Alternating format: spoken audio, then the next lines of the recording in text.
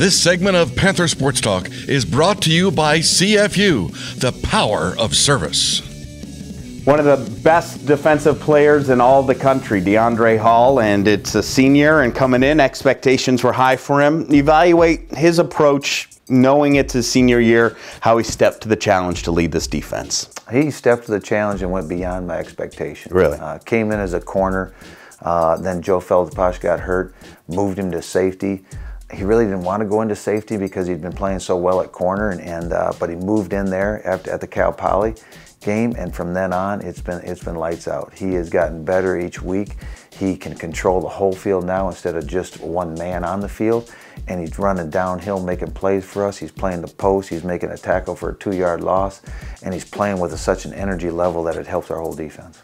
His size, his build, his athleticism, but I mean, he also knows that position and just a real smart, savvy football player. Well, he's directing our secondary right now, and I didn't expect that from him. I thought he'd know his job, but he's directing the secondary. You'll see him on the field go up and actually point, talk to a corner, the other safety, get them in the position that they need to be in, on top of getting himself back. He's stemming his alignments.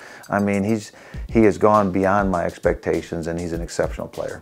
And what's it mean to win Defensive Player of the Year in this conference? What it means is that I think this is a tremendous defensive league, and to be the Defensive Player of the Year says two things. One, you are very productive within the defense of any defense the whole season for anybody, but it also, I think, is a great compliment to our defense, because when you get the Player of the Year, that means you had the support cast to have one of the better defense, if not the best defense in the league. We got up this week with Deiondre Hall.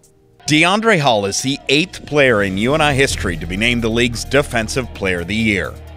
He is the first defensive back to be awarded this prestigious distinction. A 4-year starter for the Panthers, he leads the Valley in interceptions and has proven he is a lockdown defender. It's hard to get away from those arms. You know, his go-go gadget arm. He just reaches out and slows people down. And then he's got the ability to catch up to people. And then it's hard to throw the ball over him.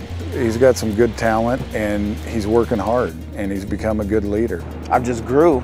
I could personally say I think I've grown from my time as a freshman at free safety to where I'm at now. Listening into what the older guys had to say or what coaches are saying, and okay, if you do this, then this'll happen. I really believed in the process, and I mean, it's put me in a great position right now, but as a team overall, it's put the team in a great position. Deiondre has etched his name in the UNI record book in several different statistical categories, and he's a versatile player that can line up as a receiver, make an impact on special teams, or play multiple positions on defense. Deiondre is, in my view, probably the best corner in FCS football. He's long, he's physical, he's fast, but the thing that nobody realizes about Deiondre, he's a great competitor. Deiondre hates to lose at any rep.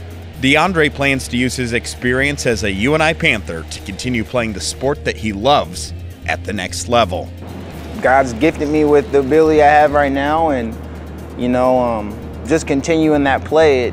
I mean, I don't see why I wouldn't give it a shot, and it's always been a dream, a goal of mine. But it all comes back to being a blessing.